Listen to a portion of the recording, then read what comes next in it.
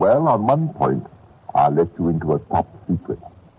I know one who wears very small shoes with high heels, but then she's a policewoman. No, actually, they're much the same as any other group of well-set-up, hard-working Englishmen. Anyway, they don't look like a bunch of spibs or butterfly-brained playboys. Definitely not. They've got a tough job to do, and they take their work seriously. But can you imagine what a problem it must have been when Scotland Yard got mixed up with a volatile, voluble little Frenchman who was also, just to make it more interesting, slightly off his head. His name was Pierre Vaquier, and he was one of those annoying types of people who would do something that would prove him to be absolutely crazy and then follow it up by a reasoned, logical action in proof of his sanity. Rather handsome rascal, this little Vaquier, with striking brown eyes, moustache, pointed beard and all. Most attractive in his typical French way. At least the ladies thought so. Particularly Mrs. Jones of Byfleet, England, who met him in a hotel in Bearditch where she'd gone to recover from a nervous breakdown. Vaquier was a wireless operator and gave concerts at the hotel using his own wireless set. Of course, this was back in the days of 1923 when broadcasting was a babe in arms, so to speak. But he was never too busy to cast a languishing eye on the ladies, and he very often got a prompt answer, as he did from Mrs. Jones. Vaquier spoke little English, but did that matter? Well, as you know, the language of love is universal. Just to improve his vocabulary, Vaquier bought a dictionary, and the flirtation began to flourish. In fact, it was doing very well indeed, when one day Mrs. Jones got a telegram from her husband. I'm so home, Jean-Pierre. No, ma chérie, do not leave me. I am desolate. How you say it? Heartbroken. I must be today. No, it is too soon. You go, I come with you. Oh, goodness, no, that would never do. You forget I'm a married woman. Married? Are we the husbands? Forget him. Marry me. I love you. Your English certainly has improved, Jean-Pierre. Oh, no, my holiday is over and my worries begin again. I was sorry to go, but... So, regretfully, Mrs. Jones returned to England, and the little inn at Byfleet called the Blue Anchor. Not one of those historic and picturesque inns you read about in books and which you can still find all over England on postcards. No, it was rather an ordinary country pub and hotel. Alfred Jones had bought it and was beginning to wish he hadn't. With no head for liquor and even a worse one for business, it's not altogether surprising that at this time he found himself in a spot of trouble financially. In fact, he became so worried about it that his wife had a nervous breakdown. That took the fun. It had been her own idea. Also, the love affair with Vaquier. That had been her own idea, too, and she tactfully forgot to tell her husband about it. But a few days after her return, who should turn up all of a sudden but, yes, of course, Jean-Pierre Vaquier, in person, and highly delighted with himself for having thought up what he considered in his crazy way to be a very clever, bona fide excuse for his trip to England. Now listen how he explains it all to this stupid English husband, Mr. Jones. You're fine, Monsieur Jones. I sell the machine for make saucisson. How you say saucisson? Oh, sausages, you mean? Yes, I understand a little French myself, Mr. Vaquier. Ah oui, c'est ça, saucisson, sausages. Oui. Oh, you're a salesman, then? Comment? I think that Mr. Vaquier means he wants to sell this machine he's invented. He's telling me about it before you came downstairs. Oh, he's an inventor. Inventor, oui. I make the money, be rich. Well, I wish you luck. Here, sign the register, please. Yes, sir. So, with bold strokes of his pen, as bold as the man himself, Vaquier signed his name in the guest book of the Blue Anchor. What with his broken English, his ever-present dictionary, and his stories of the marvelous inventions he was working on, the people at the inn enjoyed themselves immensely, poking sly fun at him, and were glad to have him around. And Mrs. Jones, was she glad to have him around? Apparently, for they took many walks together in quiet country lanes, and it was soon evident that Vaquier was deeply infatuated with her. Evidently, Mr. Jones, the husband, was not as observant as he might have been. But then, husbands never are they? Poor man. He caught a chill shortly after Vaquier arrived. By the time he was well enough to be up and about, he had all his other worries to occupy his mind. While he'd been sick and his wife had been roaming about the countryside with her bit of old Provence, business had been going from positively shocking to absolutely ludicrous. Now, see here, Mabel.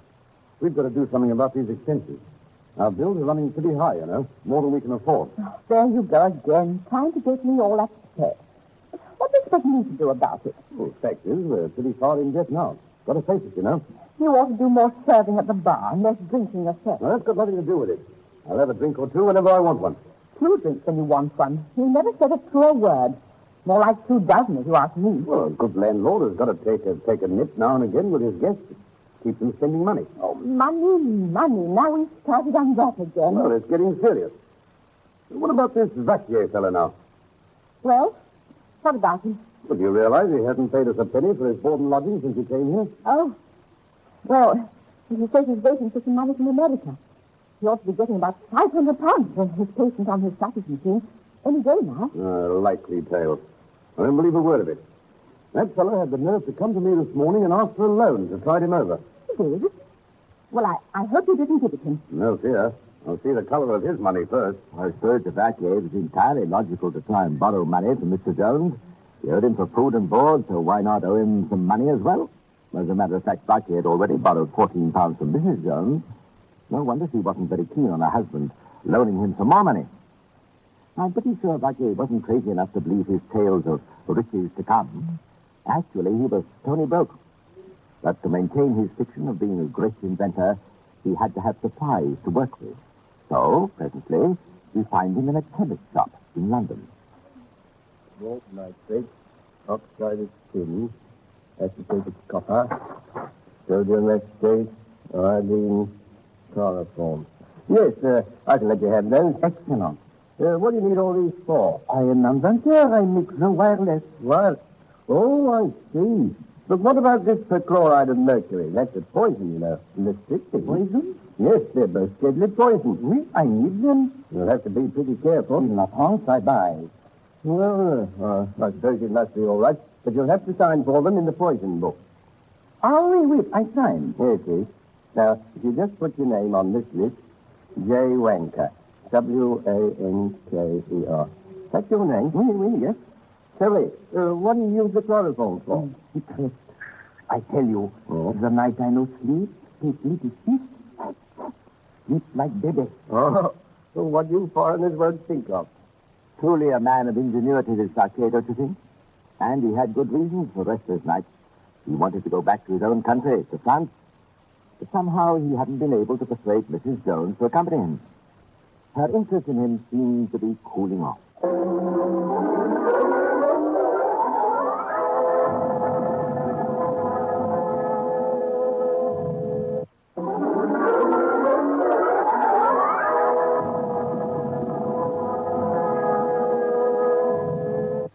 I can't go with you.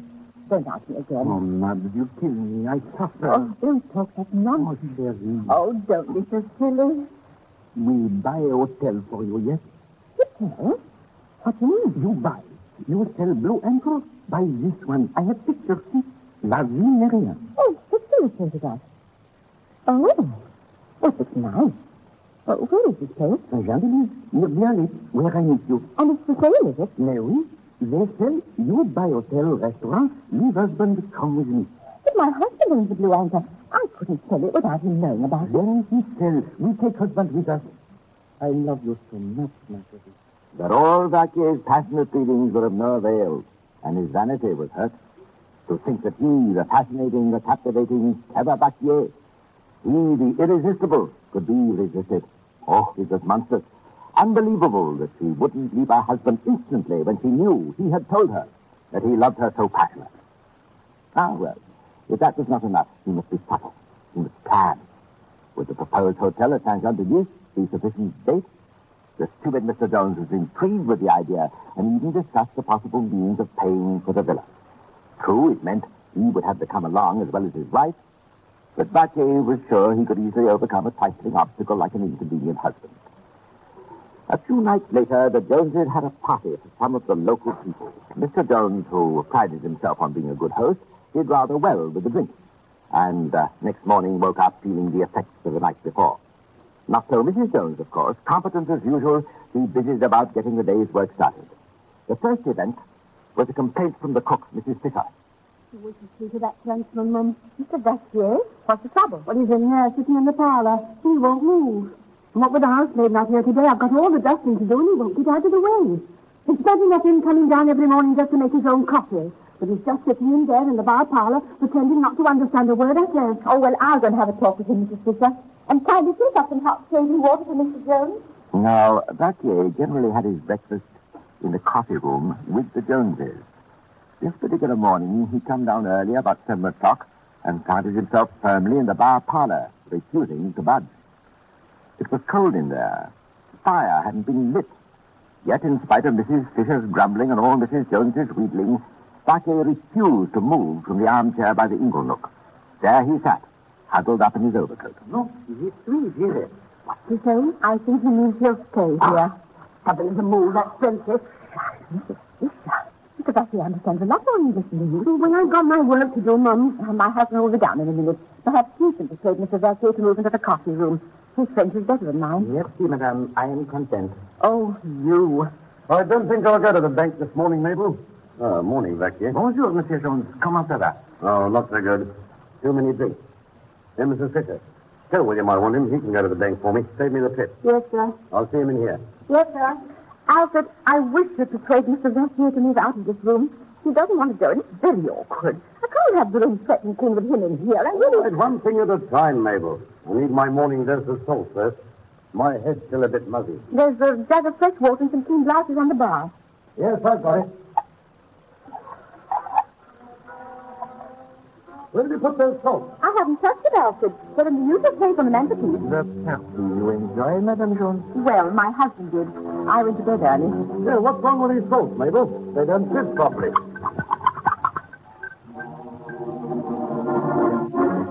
You! Oh, they taste bitter. Oh, here, let me look. Let me taste them. They are bitter. Somebody's been tampering with these salts. Oh, what's the matter, Alfred? Oh, I feel awful. There's medicine. Poisoning. Oh, I'll get them tea and some soda. Oh, no. Oh, get the doctor. Quickly.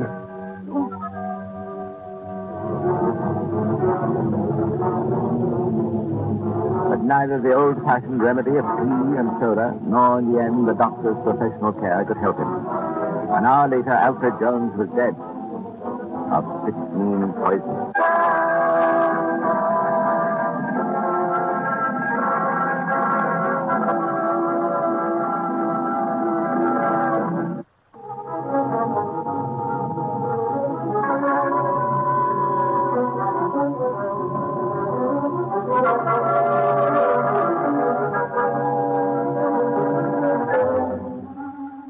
Who was responsible for the death of Alfred Jones? Was it his wife, Mabel? Had she finally decided to run off with a dapper little Frenchman? Or was it Vaquier? Had he, in his twisted mind, decided he could persuade Mrs. Jones to come with him if her husband was out of the way? Was that why he'd been sitting in the cold parlor waiting for the moment when Mr. Jones would gulp down that innocent-looking drink of deadly poison? Mrs. Jones immediately told the doctor her suspicions about the salts in the bottle. And you say they tasted very bitter? Yes, I took some into my hand and tasted them with my fingertips. Then I wiped my tongue with a handkerchief. Where is the bottle now? I put it away in the kitchen drawer. She'll come with me. I'll show you where it is. In the kitchen? That's an odd place to put it. Well, I was a bit upset about my husband at the time, and I had the bottle still in my hand, but when I went to get him some tea and soda, I thought it might help. It might be useful in some cases, but not for strychnine. The action is too quick. And all signs of your husband's death point to strychnine poisoning. In here, Doctor. It's in this dresser drawer. Oh, yes. Here you are, Doctor. Not much left in the bottle, is there? Well, there was only about a tablespoonful. And then... This bottle seems to have been washed out recently. Look, it's wet inside, and the salt is partially dissolved. Oh, that's odd. Do you know anything about this? Oh, no. I haven't been in the kitchen since I put it away in the drawer. Mrs. Jones, I also want the spoon and the glass your husband used. And I'm taking them, all of them, straight to the police. I should think he would. It's the logical thing to do. And Mrs. Jones quite naturally went in search of Mrs. Fisher, the cook. Mrs. Fisher, you saw me put that bottle away. Who's seen that extent? Sure, I don't know, Mum. Unless it was that Frenchman. Mr. Vaquier? Yes, it was just after the doctor came.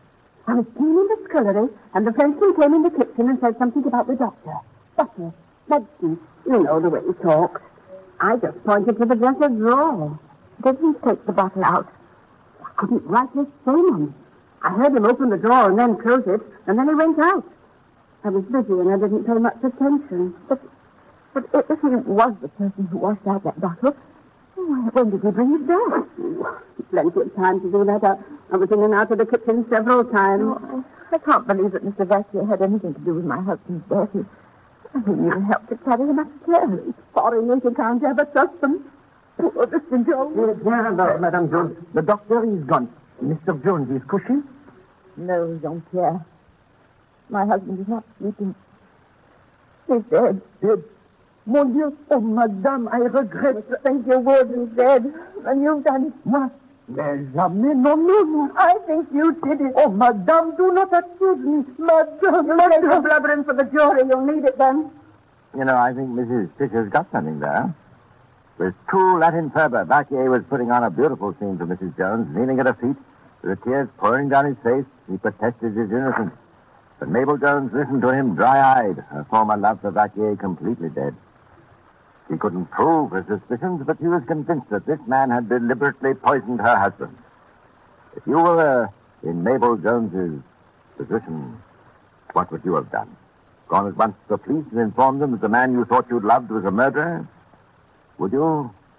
I wonder. It's a hard decision to make. Mrs. Jones wasn't equal to it, so she did nothing.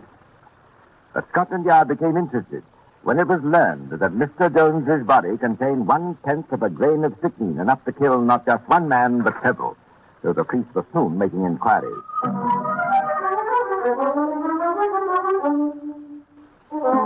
Yes, Inspector. Mr. Jones was a pretty heavy drinker. I've seen him the worst for wear several times. Yes, the froggy was with us on the party Saturday night. But he left early. About 11, I'd say.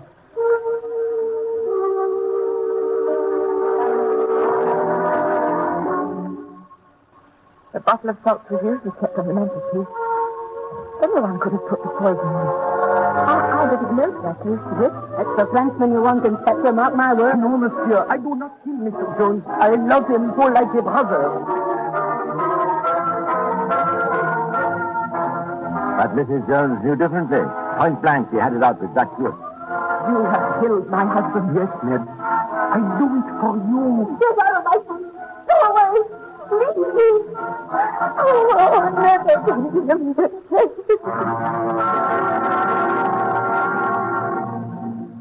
Vaquier did leave and moved to another hotel in Woking, a few miles away. Here, to heal his wounded pride, he soon aroused a great deal of interest in himself by his fantastic speculations.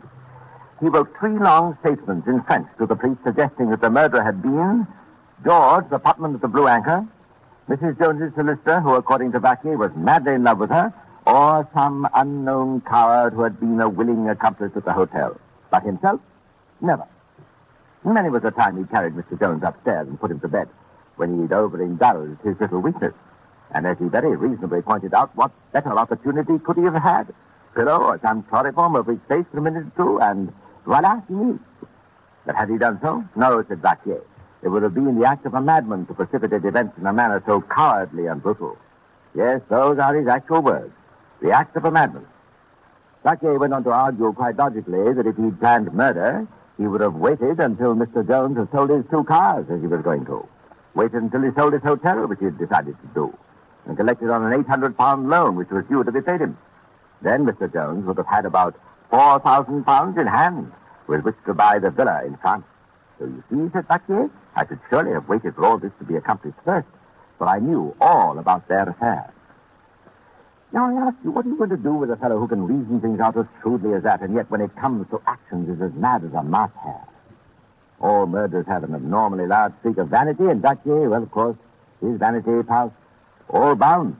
For instance, wouldn't you think of the circumstances he'd fight shy of photographers? But no, not he. He was delighted when a press photographer asked for his picture. He utterly failed to foresee it might mean disaster for him. It did. Next day, a certain chemist called at Scotland Yard. I've been reading the papers about the murder at Byfleet, Inspector. I noticed the cause of death is given as strychnine poisoning. That's correct. And not a very pleasant way to die, either. No, I feel very sorry for the poor chap. Have you any information about his death? Well, As a matter of fact, that's what I wanted to see you about. There was a picture in today's paper. I brought it with me. Here, this one here. Oh, yes. Seen Pierre Vaquier. He was living in the hotel at the time of the murder. I'm positive, Inspector. He's the same man who bought the strychnine from me. He did? When? About a month ago. He said he wanted it for wireless experiments. That's a new excuse for buying poison. You're sure it's the same man? Absolutely, Inspector. I'd recognize him anywhere. Well, we'll hold an identification parade and see if you can pick this man out from a crowd. As you probably know, when such a parade is held, a number of persons of the same general appearance and height and weight are brought all together in a room. Among them is a suspect or suspects. Mr. Bland, the chemist, had no trouble in picking out Vaquier. There he is, Inspector. That's the man. Bonjour, Monsieur Chemist. How are you?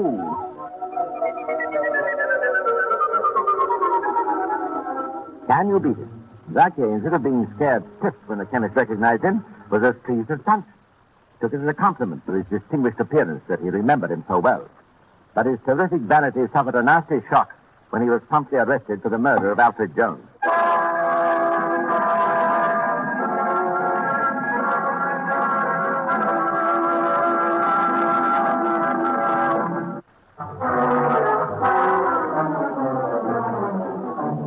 The trial of Jean-Pierre Vaquier took place at Guildford, Surrey. The courtroom was a hall used generally for local dances and seemed to give the appearance of a temporary stage setting. Watching Vaquier, you would have thought him only an interested and amused spectator in an entertainment put on for his benefit. Hair and beard were always neatly brushed and perfumed with virus. Every day he wrote copious notes and kept the warders busy sharpening his pencils. As the evidence was translated to him by an interpreter, he listened attentively and made little jokes in French. When a certain Mr. Boutel, who was giving evidence, answered that by profession he was both a builder and an undertaker, Vacquier's laughing comment was, he houses them above and below ground. On the fairness of his trial, Vaquier had only one thing to say. He, the great Jean-Pierre Vaquier, was not allowed to take a greater part in the proceedings. He wasn't allowed to do all the talking. What a character! Top billing and still complaining about his part. Well, I don't suppose there would have been any change in the verdict if he had.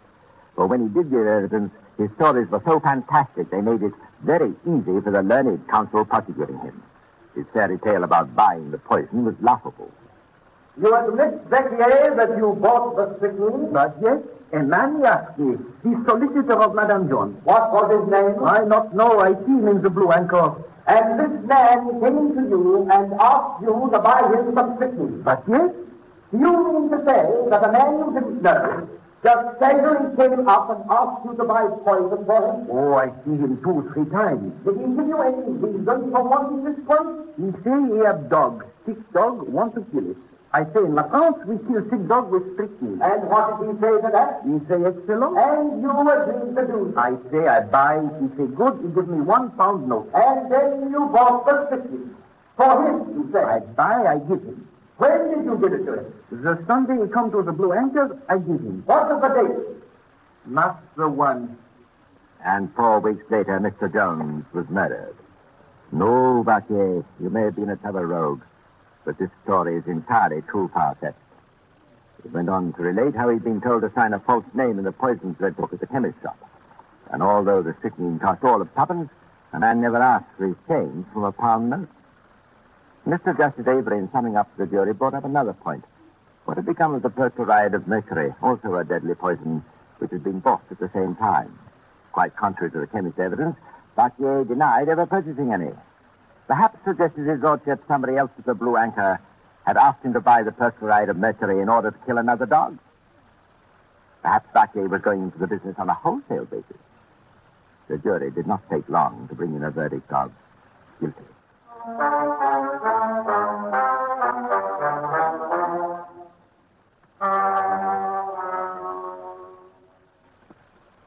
Perhaps one of the strangest things Vaquier did was while he was in Wandsworth prison awaiting execution. He made a statement that after the death of Alfred Jones, he'd seen a woman, either Mrs. Jones or Mrs. Fisher, the cook, he didn't know which, go to a tool shed in the garden behind the Blue Anchor. Being curious, he went to investigate, and behind a loose brick in the wall, he found a bottle of strychnine he said he had bought at the solicitor. Police immediately searched the tool shed, and they found not one, but 2 glass bottles. One contained strychnine crystals, and the other strychnine in liquid solution. Both Mrs. Jones and Mrs. Fisher were able to satisfy the police they knew nothing about it. And the police never did find out who bought this poison or where. If Vaquier knew it was there, why hadn't he mentioned it at his trial? Why wait until the information couldn't possibly do him any good? And this point tomorrow. Never put off till tomorrow what you could do today. For the Vaquier, tomorrow never